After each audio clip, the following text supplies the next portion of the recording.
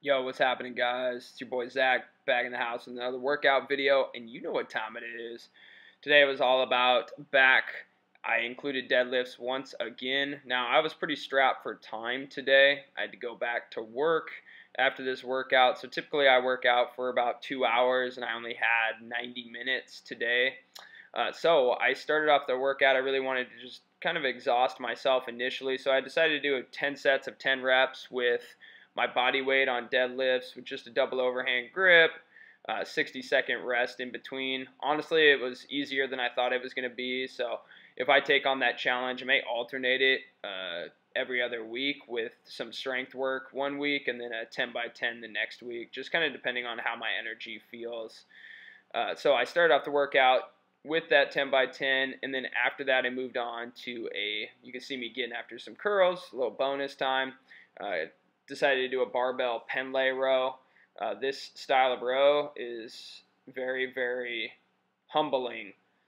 For anybody out there that really cheats on their rows, give these a shot. I would lighten the weight by 50 to 75% of what you can barbell row, and really try to give these a shot. They help with the start of the deadlift because they force you to pull up on the bar slightly to get your lats tight before you pull the bar off the floor, and then you end up pulling to about I was pulling to my upper abdomen. You can see my elbows are out at about 45 degrees, and you should get a nice squeeze through your upper back. And if you're not, that just means you're generating a lot of momentum and you're trying to sort of hump the bar, which is super common when doing any sort of row variation.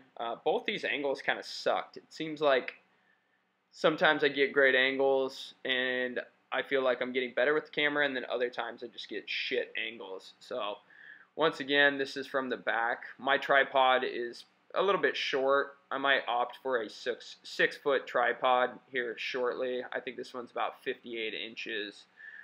So I ended up doing 4 or 5 sets of 12 to 15 reps, just really working on form, and honestly my low back felt fine doing these, which was great. But as you guys know, I always try to get lower back taxing exercises out of the way first, and then I go to stuff that's a little bit less taxing on my spine and my spinal erectors.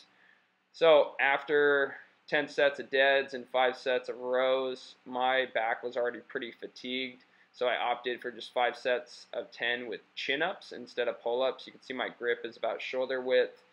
And these were hard today. Getting 10 was a task for sure, but they felt good. You know, doing chin-ups over a number of years has really paid off overall. I used to do grease the groove, which basically you take half of your max reps and you do sets throughout the day. I did that back in college, and that's how I got better at body weight pull-ups, even when I was a little heavier.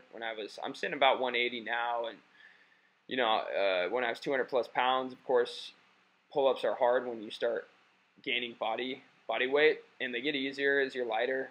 So they feel pretty easy nowadays, but when I was 200 plus pounds, they were definitely more difficult, but grease the groove definitely helps. So anybody out there that wants to increase their pull-ups, push-ups, dips, I would look into the grease the groove method on Google and check that out.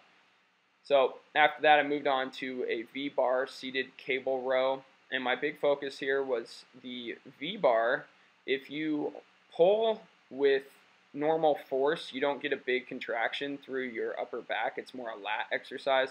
But you'll see here, I really try to pull hard, and I was getting a better squeeze than I usually do with this handle. And this handle just felt so good today. I was really happy with it. This is the final set. I did a triple drop set. Basically, I just said, all right, you're going to get 100 reps. I don't care how many sets it takes. You're going to bust them out. So I got to about, I don't know, 63 or something like that. And then this triple drop set is what made up those last 37 reps. I basically rested 10 seconds in between each set just to catch my breath and reduce some of the fatigue I was feeling, so I wasn't leaning back too much. After that, I moved on to a regular lat pull down. You guys know from last week, if you watched my back video, I am now in love with a more narrow grip. So you can see my hands are right where the bar bends versus about a hand width wider than that, which I was doing for a while.